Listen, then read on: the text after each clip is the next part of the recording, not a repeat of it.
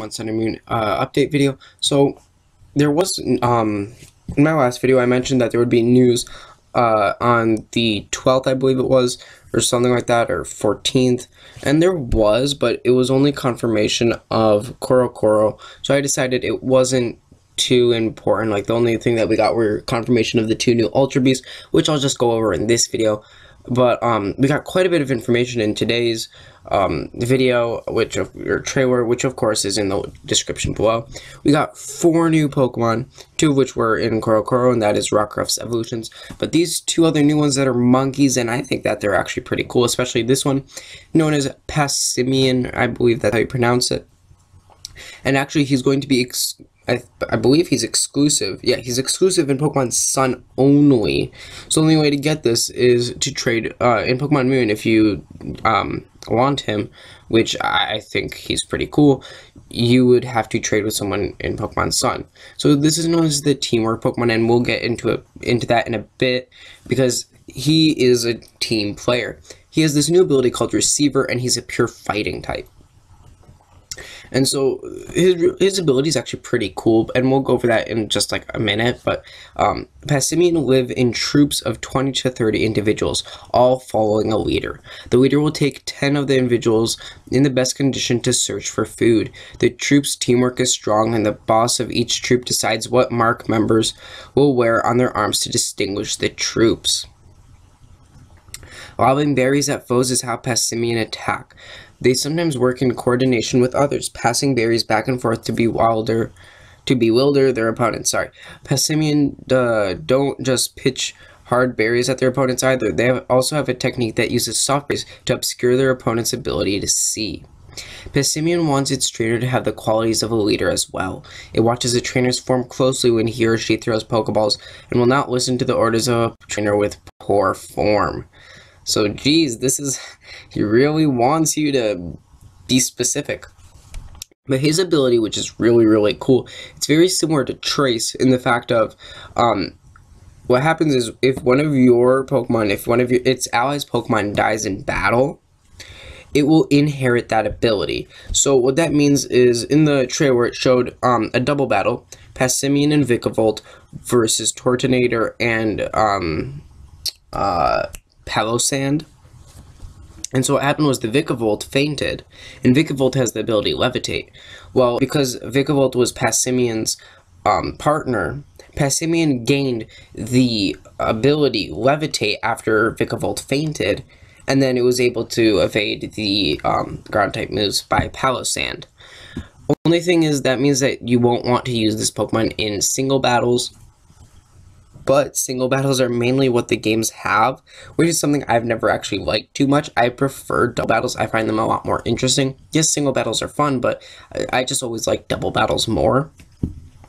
So unless they're going to add a ton more doubles and triples and rotation or something like that, I wouldn't suggest using Passimian, especially since he doesn't have a second ability. Now, we don't know what his hidden ability is yet, so that'll probably affect, how he is. But other than that, like, he seems like a really good Pokemon, and I definitely think he's pretty cool. It's a good thing I'm getting Pokemon Sun.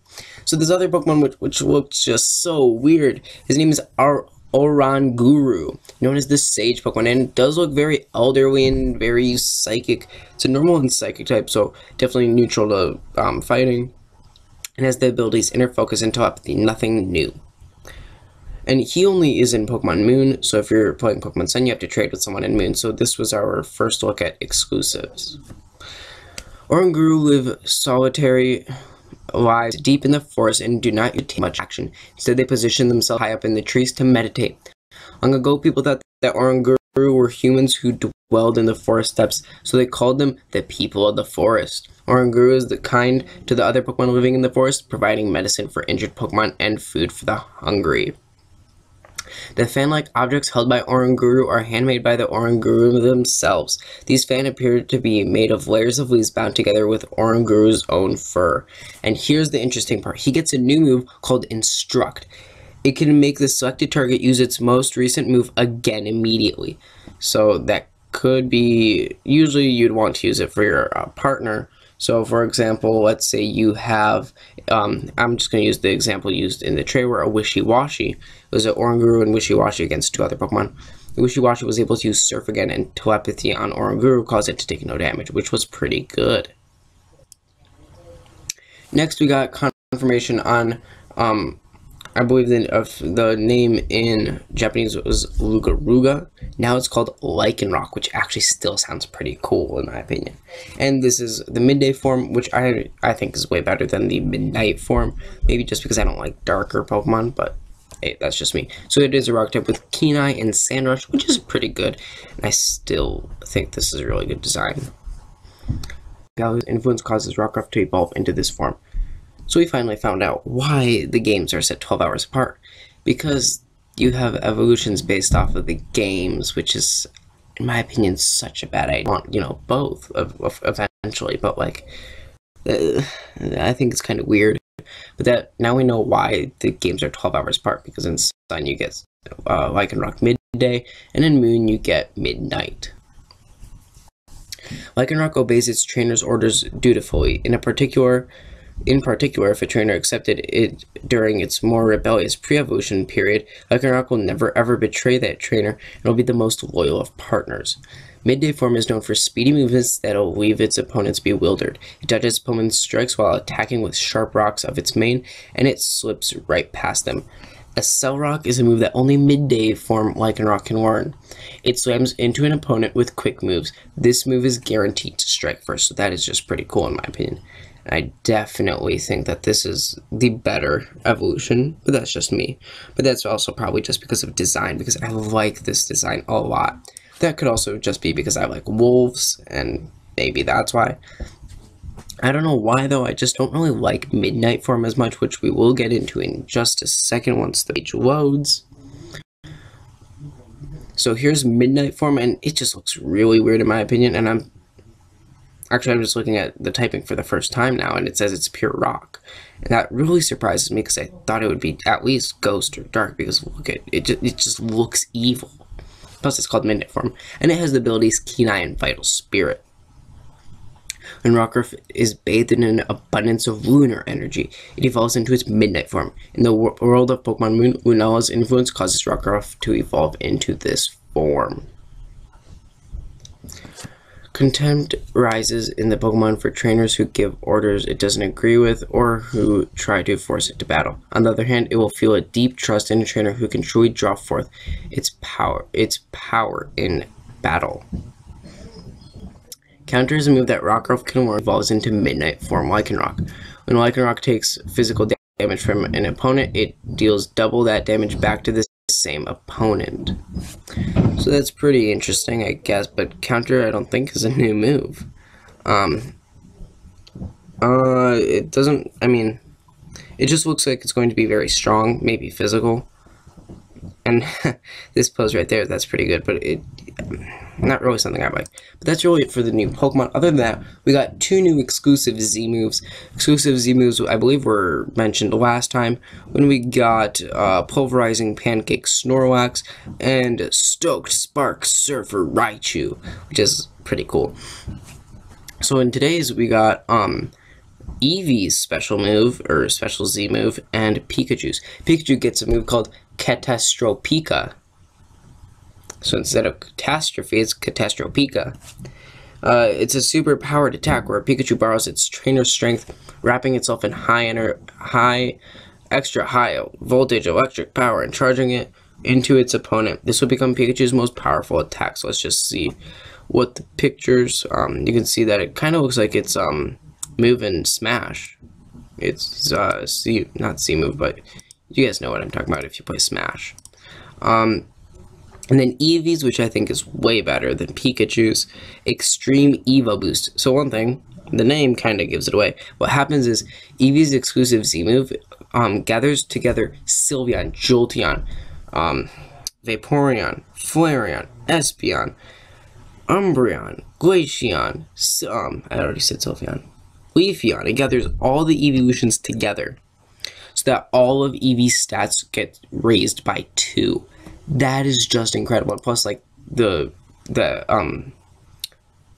scene, the like this is what you see, and it's just pretty cool. And, like, you see all of the Eevee evolutions just coming all together just to help Eevee, and that is just so cool. Just that alone is so cool. But also, I think that confirms that we will not be getting a new evolution this gen, or else it would be part of this move.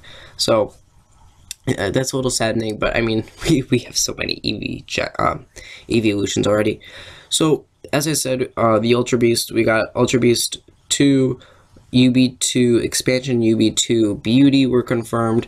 UB2 expansion is going to be in Pokemon Sun. Beauty is going to be in Pokemon Moon. That was confirmed. They're going to be fighting against Tapu Koko.